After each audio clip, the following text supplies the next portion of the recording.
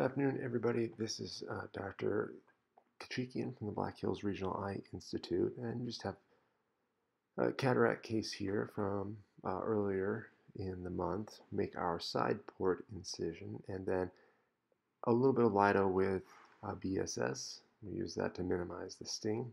Then we'll go with our viscoelastic wave all the way across the eye, and then wiggle that cannula a little bit to get those bubbles out. Don't worry about the bubbles. If you wiggle the cannula when you withdraw, the bubbles will come out.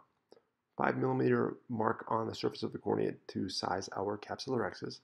And then we use a fixation ring with the spikes pointing up. I don't like to put the spikes on the surface of the eye because we tend to get some subconjunctival hemorrhage from time to time.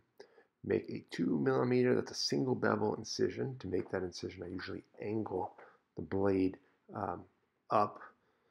And when you enter the eye, then if you're still angled up, it tends to make a straight entry into the eye. Then we will start our capsulorhexis, puncture with the Utrata, grasp with the 0.12s, and then gently make our capsulorhexis. I don't really pay attention to how many times I re-grasp. I just try and make the capsulorhexis as central and as round as possible. You want to get a good overlap of the optic, but at the same time, it's not fun to do surgery when the capsulorhexis is smaller than you want.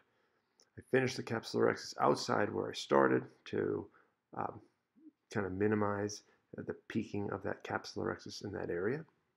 And then we go to hydrodissection and hydrodelineation. So a little bit of hydrodissection there. If it doesn't work kind of right away, I usually will try a different area. So we've got a little hydrodissection there, and that's a little bit better. This will spin, and then we'll do our hydrodelineation. I almost always do hydrodelineation and remove the cataract in 2 steps. First the nucleus and then the epinucleus. So we'll reinflate with viscoelastic here, and then we will start, check our IA, make sure, or check our phaco handpiece rather, make sure the flow is good, and then enter the eye. I usually start with quadrant removal mode, where I will try and remove any central viscoelastic and central epinucleus, then sculpt to a stop and chop fashion here, depending on the density and the thickness of the nucleus, which I always check prior to operating, will dictate how deep you have to go. Then we do our crack. And then sometimes if I think I can get a whole heminucleus out at this point, I will. I attempted to do it just then. It didn't work, so then we just go to stop and chop. We chop a quadrant and then use the combination of vacuum and aspiration and that second instrument to get the quadrant out. Same thing.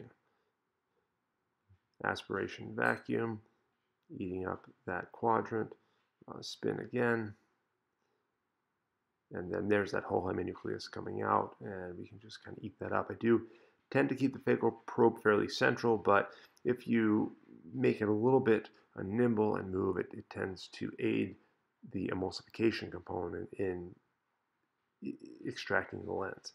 Now we will get our epinucleus. Some surgeons don't like to have this second step of epinucleus. They feel like it takes too much time, but I think it works fairly well to get the nuclear material out and then the epinucleus. Sometimes it's thicker than others, depending on how good your hydrodelineation is and the location of your hydrodelineation in the periphery of the lens. Now we'll work on removing the cortical material.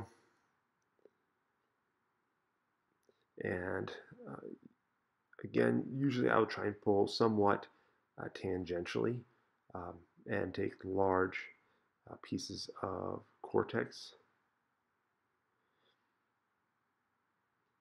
In this particular case, I think the subincisional was a little bit tricky, but we managed to get it. It is a little bit off the screen as well. If you can't get your subincisional cortex, you can wait until the lens is placed and then get it then, or sometimes you can use some BSS to loosen it up through the side port with the kind of power washing maneuver. Here we use the power washing maneuver to get some of those wispy strands. There's a little piece of nucleus or epinucleus which we will express. and then we'll kind of free up those strands just so they're not behind the lens. If you get them into the fornix of the capsular bag, then it's easier to IA them once the lens is in place. Obviously, if they're behind the lens and they haven't been loosened up, then it can be really difficult to get them out once the lens is in position. We will reinflate the eye now, since we've done our power washing, with Provisc, and then we will use a sweeper to remove the anterior cortical lens cells, just kind of through the main incision and then through the side port. You can get pretty much 360 degrees of coverage through just those two incisions. Obviously, it depends on the location of your side port, but usually you can do that. Then we've got our lens. It is a Clarion with the autonomy system. Use that second instrument to kind of hold the eye, and then I will also use the second instrument to manipulate the haptics if necessary. Inject with the Clarion. I will usually position with a Sinskey just to get those haptics opened up.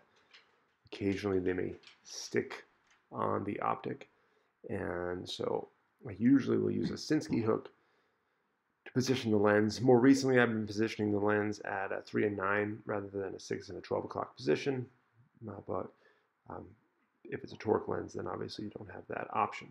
Now we will do our IA behind the lens, make sure we've gotten out any remaining pieces of cortex, and then do IA on viscoelastic mode in the periphery, making sure to get into the angle. And then finally, once the lens is in place and we have eliminated all the viscoelastic, we seal the incisions. We usually spray some VSS into the angle to make sure there's no pieces and little wisps of visco, which usually there are some, although I don't know that they're really consequential to IOP when it's that little. We inflate our wounds.